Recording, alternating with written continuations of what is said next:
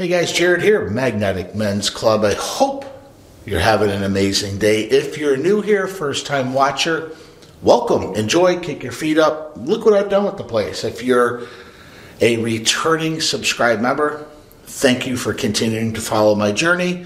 Welcome, good to see you. Now, I've been getting some emails and some requests from men asking what qualities should I look for in a woman to determine if she's high value or not. And I said that's a really good question because I've done some videos on what makes a man high value. I haven't really done too many videos on what makes a woman high value. So I figured I would come up with the top 10 traits that make a woman high value or a woman who's in demand.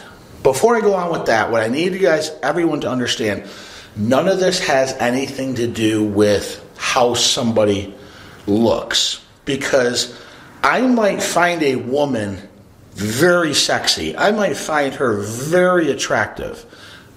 You might not. Looks are very subjective. Same way with a woman might find me very attractive, but another woman might not. So how somebody looks or how somebody appears to somebody else is very subjective. And none of that really means high value. None of those are traits of a high value man or traits of a high value woman. So I need you to understand that. With that, let's get after it. The very first one, femininity. She must be feminine. Now, when I hear feminine, even though I'm a little bit older and I don't know who this woman is. She died before my time. Marilyn Monroe. We all know who Marilyn Monroe is. Was she a supermodel? No. Was she a fitness model? No. She actually was very curvy. She was a little bit bigger of a woman, but she was very feminine. Go look at some of her shows, go look at some of the clips. She was a very feminine woman. Look at the guys around her. They fell over her, basically. They were drooling over her. Today's day and age, there's a lot of women who play the I'm the boss bitch. They're always in their masculine, and they say, I'm Miss Independent, and all this other horse shit, and yet they don't understand why they can't get a man. This is exactly why. If you act in your masculine, men are going to be turned off by you because we don't want another man. We want a woman who's in her feminine. We want a woman who acts like a lady.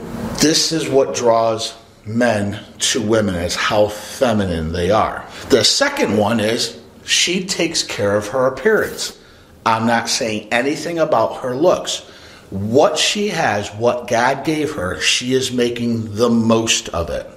She cuts her hair, she bathes, she does her nails.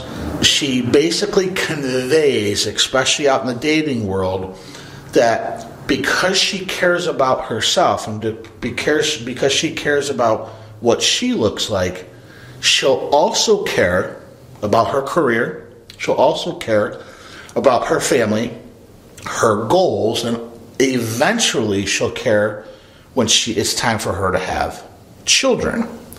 So taking care of her appearance, taking care of what she has is a very feminine trait.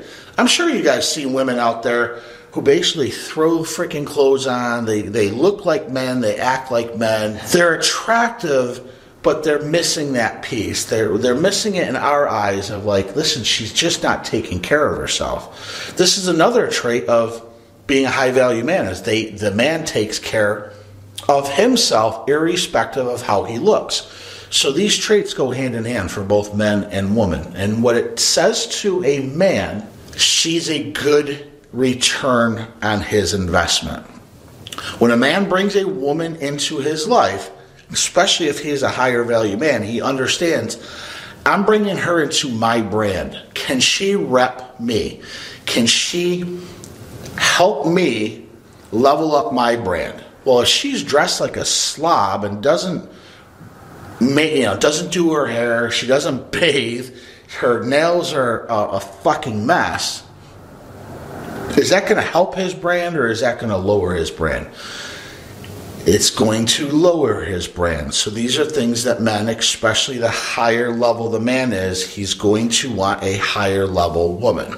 The third one is, and these pair together, but this is more about the body, she cares about her health. Does she go to the gym? And even if she doesn't go to the gym, does she exercise? Maybe she likes to hike. Maybe she likes to go on a bike ride. Maybe she likes to run.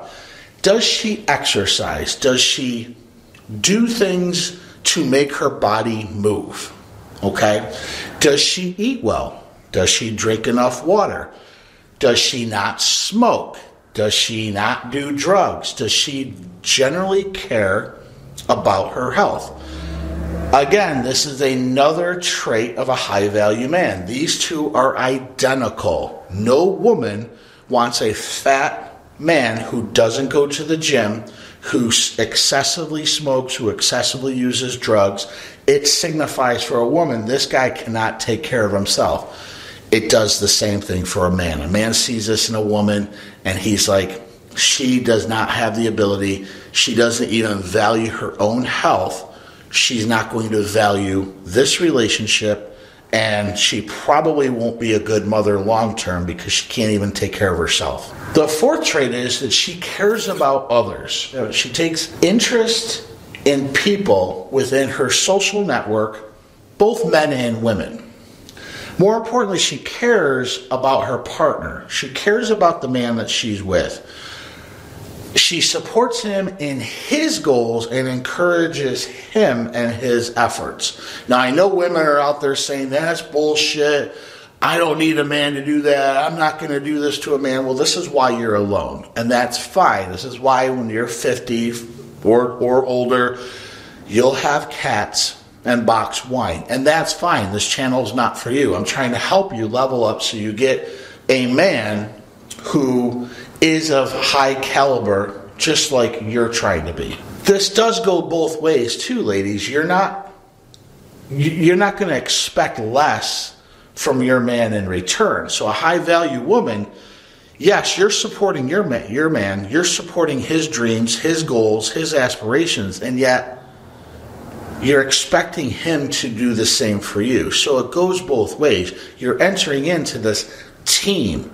You might have different goals, but the same team is to grow together. That same goal ultimately is to start growing together, to start building together. Guys, one more thing before we continue. If you're picking up what I'm putting down, please consider hitting the like button. Obviously, it helps the algorithm, helps this channel grow. Hit the subscribe button. The more people that subscribe to this channel, obviously it helps. And that bell icon so you know when new videos are being dropped. With that, let's get back. The fifth one, and this one I was struggling with a little bit, but it's emotional stability. There's a lot of women out there that are complete fucking nut jobs, and there's a lot of men that are complete nut jobs. So this actual trait is the exact same. Men need to be socially aware, they need to be stable emotionally, and so do women. Now, because women tend to be more emotional than men, they get a little bit of a pass here. We're not expecting women to be completely avoidant of their emotions. Men tend to be at times. Women are emotional, and it's a beautiful thing, and it's something that we as men understand and can accept. When it gets to a tipping point where you're too emotional all the time, it becomes a turnoff. So women, you still need to learn to self-regulate. Sometimes you need to self-soothe. Sometimes we're not always going to be there, and you have to learn to take ownership of your emotions and learn to regulate them yourselves. Being emotionally stable doesn't mean, she's not allowed to cry. Doesn't mean that she's never allowed to get angry. It doesn't even mean she can't even have a nervous breakdown once in a while. None of that has anything to do with the emotional stability. It's a normal part of living, normal part of just dealing with life. What they need to do is complement each other. So at the point where she's feeling weak in the moment, he can bring her up. And at the moment he might be feeling weak or unsure, she can bring him up. This is the emotional acuity. This is that stability that you're bringing into the relationship. Relationships are like teeter-totters. One day, she might be up, and you might be down. That balance has to come back and forth. It's never going to be perfect. There's always going to be a good day. There's always going to be a bad day. But in that emotional stability, there's this ability to communicate effectively with your partner. The 7th trait of a highly effective or a high-value woman is she has social skills. Great social skills are great for everyone. She's representing your brand. So you're going to bring her into events, and you're going to go to events that she brings you. You want a woman who can intelligently talk about subject matter. You want a woman who can understand who she's talking to and regulate her responses accordingly. If you're talking to somebody who's not as educated, she's expected not to use really big words for this guy. However, another guy is talking to her very educated, she can up her vocabulary. She has great social skills. She has a social compass. She is very regulated around her environment, and she can pivot to whoever she's talking to, and she can pivot in any dynamic she's in, if it's a high value function or if it's just a picnic with friends and family. She understands those dynamics. The number 8 trait, real quick guys, is she doesn't play a lot of games. In relationships, everybody plays games, especially in the beginning, but a high value woman, she recognizes high value men, or at least if they're portraying themselves as high value. She's really good at discernment. She'll figure it out if you're faking. So she will play some games. She might play some hard to get. She might test you to really see if you're the real deal. But once she understands that you're the real deal, that you're high level, you're at her level, probably above, she's going to knock off a lot of the games because she knows you're few and far between. She knows that if she has the ability to have a win-win relationship with you, she's not going to fuck with it. That's just how a high-value woman she thinks. She doesn't really care about all the options that she has because she knows most of those options are garbage. She's looking for one person she can build with. The 9th trait, she knows how to set boundaries. Okay, this is a really good one. They're not pushovers. They know how to stand their ground. They know how to defend their boundary when they have to. So they're not pushovers. If you're not holding your end of the bargain of this relationship, she's going to let you know. She might give you a chance to fix it, but she recognizes her value. So if you're not fixing whatever deficiency you have, or if you're not holding your end of the bargain, she's going to bounce. So she understands her boundaries. It's just like I say for men.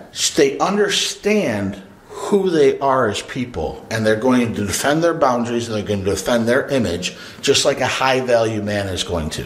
Guys, in the final one, number 10, she has emotional intelligence. Understanding your emotions and understanding the emotions of other people, but it's also understanding how to communicate what you're feeling in a positive manner.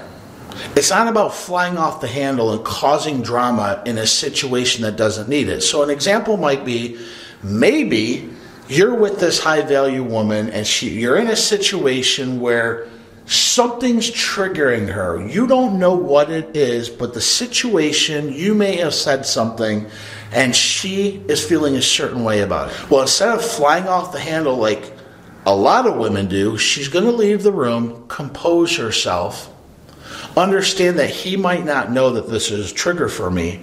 So at the time when she feels like she can intelligently explain this to you, she's going to set you to the side and say, hey, this happened.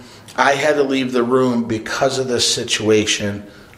I know it's not your fault because you didn't know, but now you know. Can you please not do XYZ again? Whatever it is. That's emotional intelligence. She's giving her partner or this situation the opportunity to correct itself instead of flying off the handle and making the situation worse. Now, if you don't correct the behavior, of course, then there's a whole other different set of circumstances or problems that could happen. But if you never knew the trigger and then she flies off the handle for no reason, that's a woman with low emotional intelligence. That's a person who doesn't know how to self-regulate. I hope this video helped you. If you have any questions, leave a comment down below. Join the new school program. It's $7 a month, guys, for the first 50 people. I have hundreds of hours of videos, classes that you can take, blog articles, and you get to interact with me directly via the app. Take a look at it below. The first 50 members who join, it's $7 a month, lifetime guaranteed. You can't beat that. This offer is only for the winners. If you just like to consume content because it makes you feel good, then this is probably not for you, because these videos that I create are actually interactive. You need to do some things and not just sit there and feel good about yourself. And then when the video is over, you go back to your crappy life. That's not what this is about. With that, my name is Jared. Have a great day and we'll talk soon.